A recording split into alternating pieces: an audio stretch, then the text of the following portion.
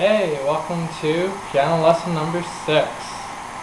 So this is my second one today, and yeah, so today we're going to learn about dynamics, and like loud, soft, stuff like that, also like crescendos, decrescendos, which is basically just going loud to soft, soft to loud, and staccato and legato style playing.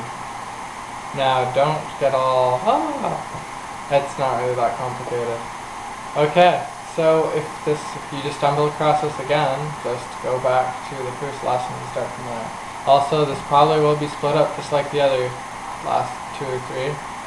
So I've noticed that a lot of people have been like seeing the second half of the video and like not seeing the first, so I'm sorry that I can't put it all together, but YouTube won't let me put up 10-minute long video, over 10-minute long videos, so I tried to apply to become a director, but they haven't got back to me yet, so maybe if they do, then I don't know how everything will work, but I'll figure it out later.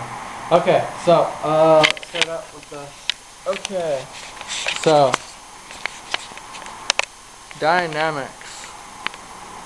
Look at that, pretty word, eh?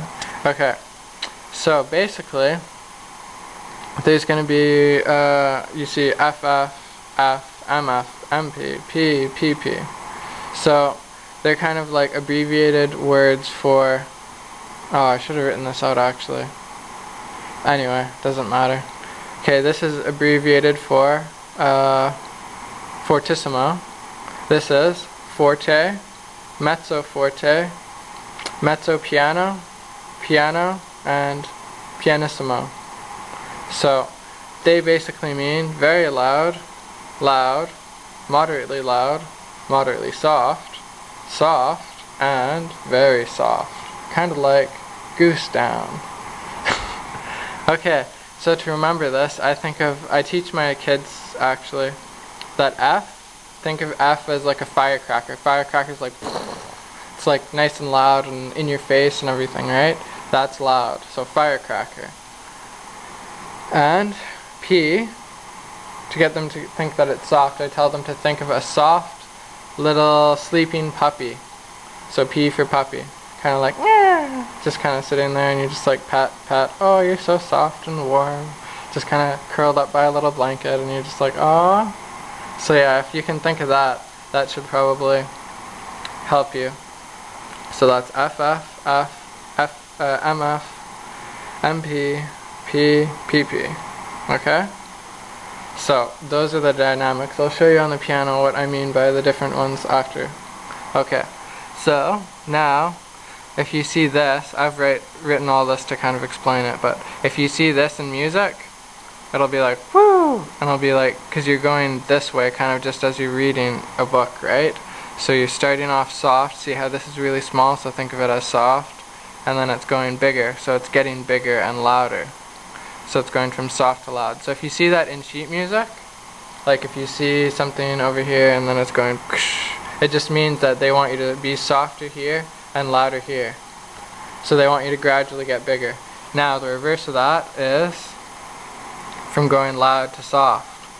So sometimes they'll be playing and you'll be playing all soft and then you'll get really big and then you'll die away. So they might have one of these going up and then another one coming down. So this one, getting louder from going soft to loud, is called a crescendo. And loud to soft is called decrescendo. Okay, so that covers that. Okay, and okay, so remember, this is the bass clef. Now we've got our 4/4 here, and I'm going to show you staccato versus legato style playing. So staccato. Staccato looks like little kind of dots. They put little dots over the notes. That means that you want to play it detached. Think of these little dots as popcorn. That's what I think of it as. It's just like pop, pop, pop, pop, pop, going across. Like every note is going to be kind of like popping off. Kind of like this. Like that.